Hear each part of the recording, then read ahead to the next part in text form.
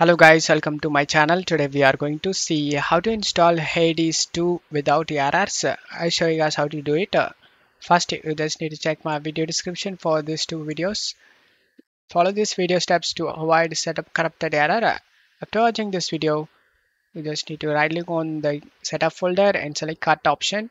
And then go to this PC and navigate to the folder that has enough space. And I click on the blank area and select new and select folder, name it as games, and then go to search menu and type Windows Security, click on open it, select the virus and threat protection and select manage settings, scroll down and select add or remove exclusions and select yes, select add an exclusion and select folder, and you just need to navigate to the games folder that we created and select it and select folder option.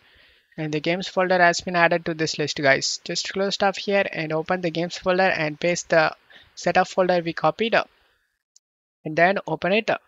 Double click on the setup and select yes. Select the OK option. Select this music icon to mute the music and make sure nothing is running in the background. If you have under 8 GB RAM, then check mark this box, guys. Limit installer to 2 GB of RAM usage and then select next and select next. Select the browse option and you just need to select the games folder that we created. Select the games folder and select OK and then select next.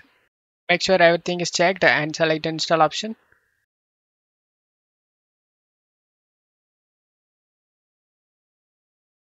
You just need to uncheck this option, guys. Open the site, redirect to the site and select finish option.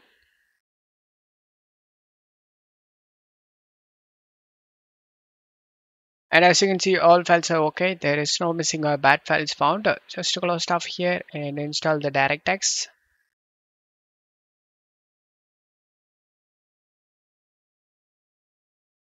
And as you can see, the game opens up without having any problem and you will never face any game related problem, guys. Don't forget to leave a like, guys. Thank you.